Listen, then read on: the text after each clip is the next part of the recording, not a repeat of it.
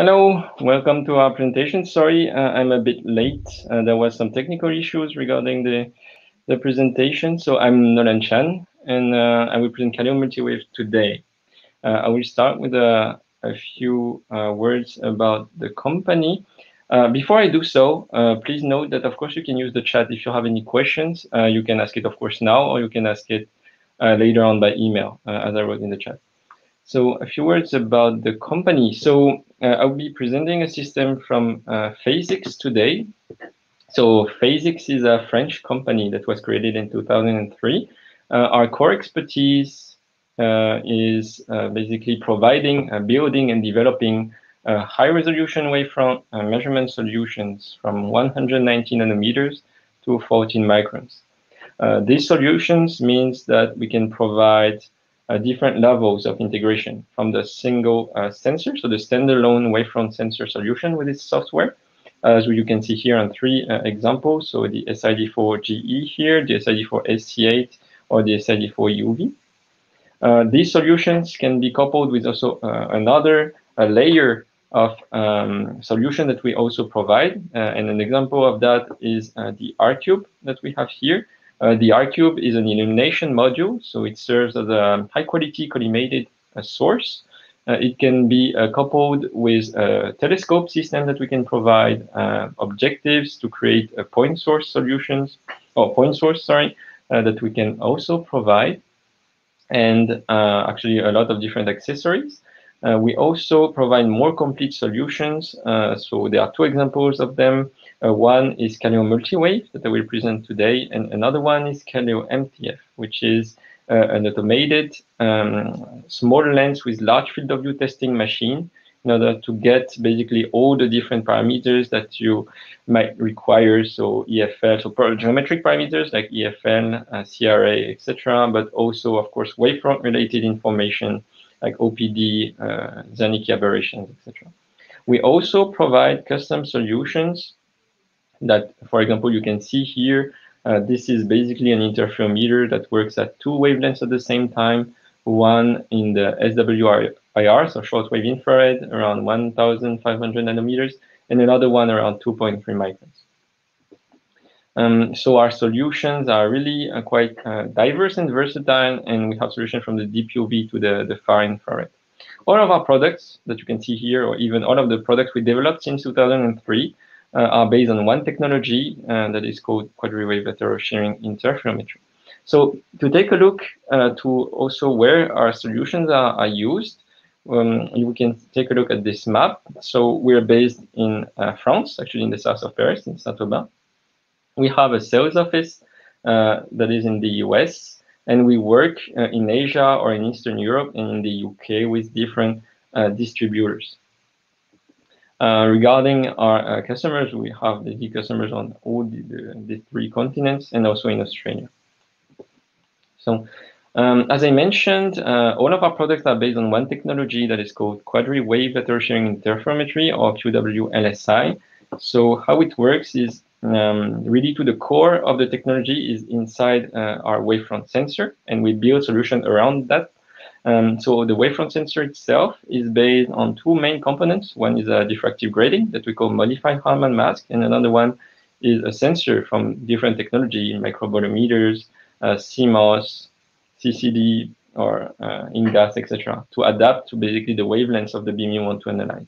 So when you send basically the beam that you want to get the wavefront from, it will go inside the wavefront sensor. Of course, it will first go through the modified Harman mask, in which it will diffract into 4 replicas, which corresponds to the first orders of diffraction, so plus and minus 1 order in x-axis and plus and minus 1 order in y-axis.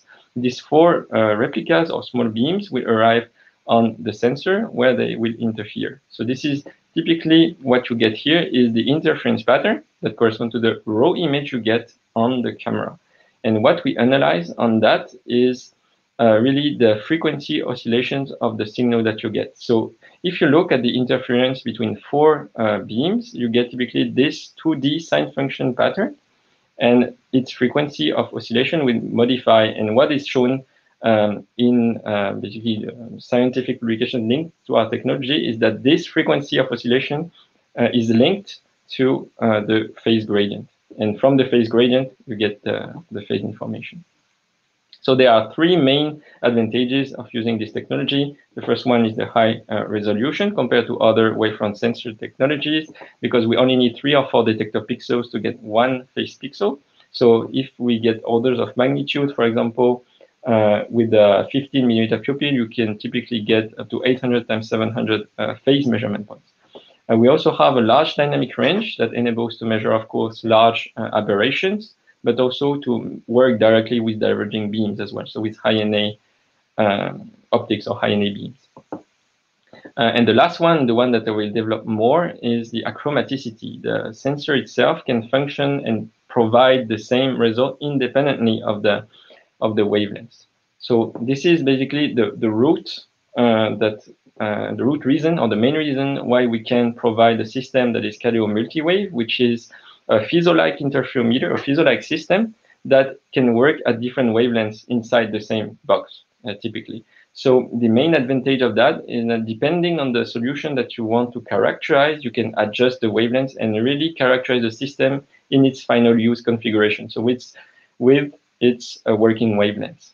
So we can provide different measurements. So how it works is in a double pass configuration. So for example, here you would work with a reference mirror to really take as a reference all the potential aberrations coming from the optical path.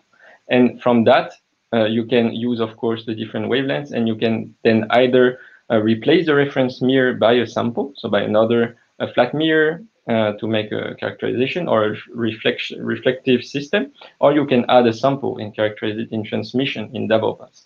This is why here you can get typically the transmitted wavefront error as well as the reflected wavefront error.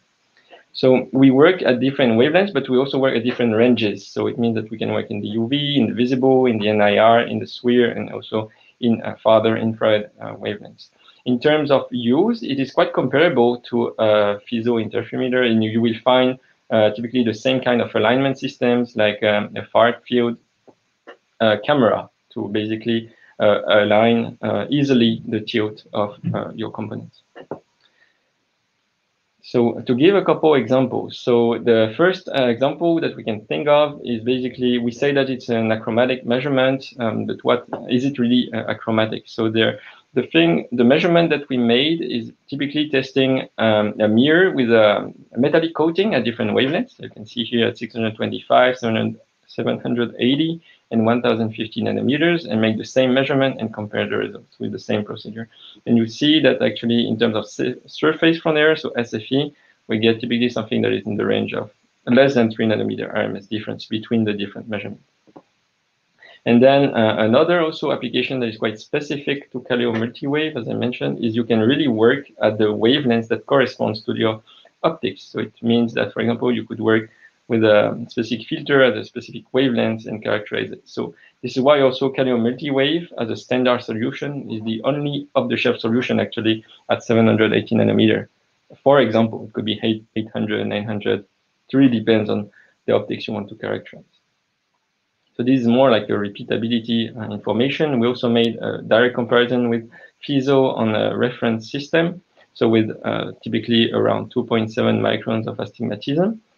So we made basically 5 measurements using Kaleo MultiWAVE and 5 measurements using a piezo interferometer, and make the comparison at the end. And you find that actually you have actually less dispersion if you look really at measurement to measurement difference, but also in the end, when you look at the average, you have really a difference that is quite small, and the results are really less than 4 nanometer PV different.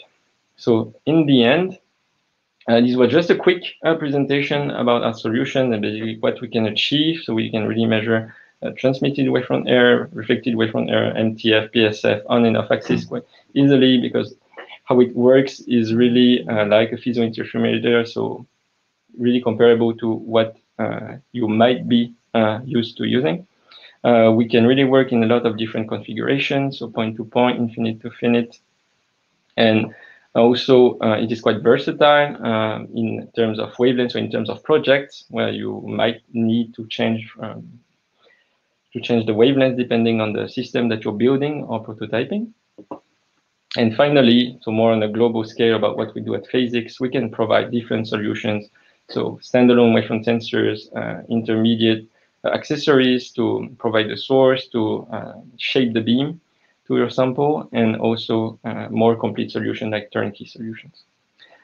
So that's the end for today. If you have any question, of course, I check that in the chat. And otherwise, if you think of something later on, don't hesitate to send it by email to me.